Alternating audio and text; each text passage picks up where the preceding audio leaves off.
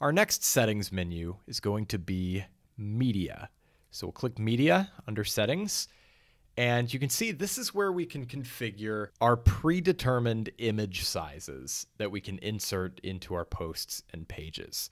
Now, before we edit anything here, I want to go over to the post editor and show you what the actual effect of this is going to be. So I've created a little post here, and I'm going to add an image.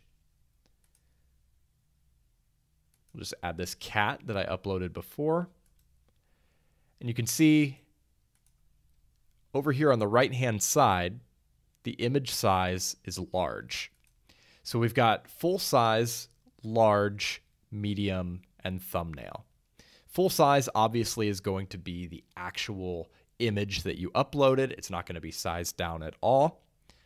Large is going to be a maximum of 1024 pixels on either side. So the way it's going to be scaled is that the longer side is going to be scaled down to 1024, and it's going to maintain the aspect ratio. So the other side is just going to be scaled down to, whatever that equivalent is.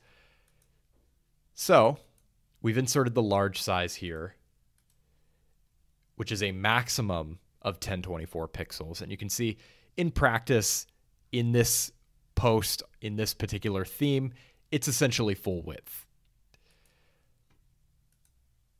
If we change the size to medium, you can see it's considerably smaller. We'll preview again. That's what it looks like.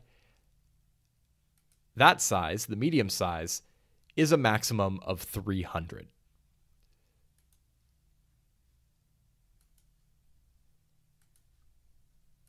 Finally, we have thumbnail.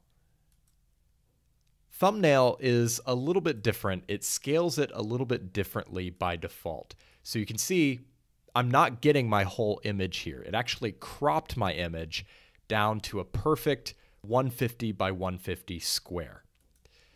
I don't actually like that. Personally, I would prefer that it behave the same as the medium and large size, where it just scales it down, maintaining the aspect ratio instead of cropping. So that's what this checkbox is. Crop thumbnail to exact dimensions. Normally thumbnails are proportional. That is checked by default, so I'm going to uncheck that. And now when I insert an image using the thumbnail size, it'll behave the same as the medium and large size, where it just scales the larger side down to 150 pixels and maintains the aspect ratio with the other side. So it doesn't crop anything, and that's just my preference. Now, you can also change these sizes to anything you want. You can choose the maximum width and the maximum height for any of these, so that when you insert images and you use these sizes, they display in a predictable way that works with your design and your style. Finally, at the bottom, you can choose whether you want to organize your uploads into month and year-based folders. That just has to do with how your actual media files are organized on the server. I would leave that as is unless you have a specific reason to change it.